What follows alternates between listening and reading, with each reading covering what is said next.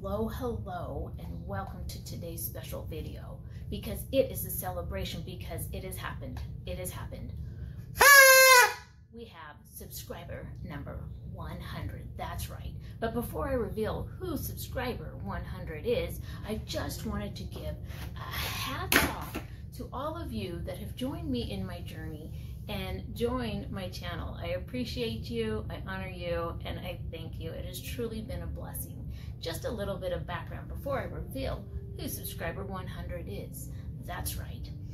You see, back in 2015, I was up to surgery number 15, and I had it, and I was tired, but I thought, you know what? I had a conversation with God, and I said, look, if I'm going to be the expert of operations, I'm going to pay it forward. I'm going to do something good with it because I'm not happy with the situation, but I can't change it. So what I can do is I can do something good with it.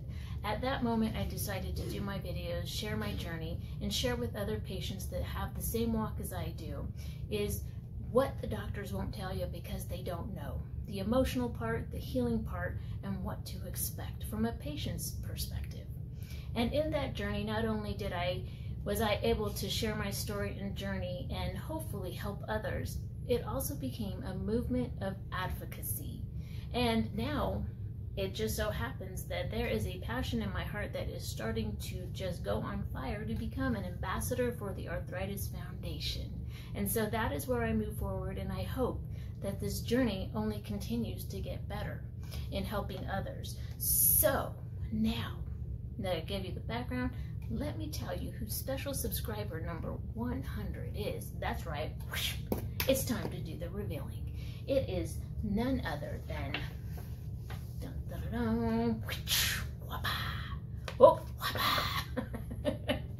my grandmother, and also my godmother. Grandma, thank you so much for being subscriber number 100, but most of all, for being with me and walking through me every step of the moment from day one that this started. And I remember when I was 18 and I was bedridden for those 15 years, and you stood by my bed. And at one point, at the very beginning, a lot of us thought I wasn't gonna make it because I got so sick.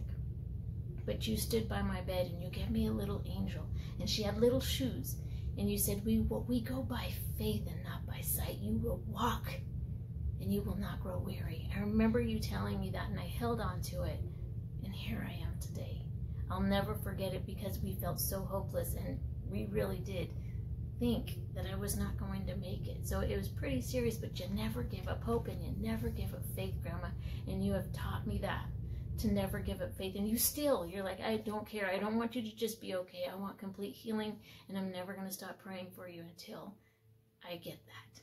Thank you for your love. But wait, number 100. You get something special, Grandma.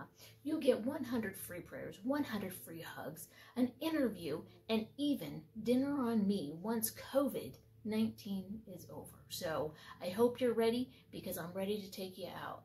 Thank you, Grandma, and thank you to everybody who has been a part of my journey, and thank you for sharing yours as well. So until next time, goodbye.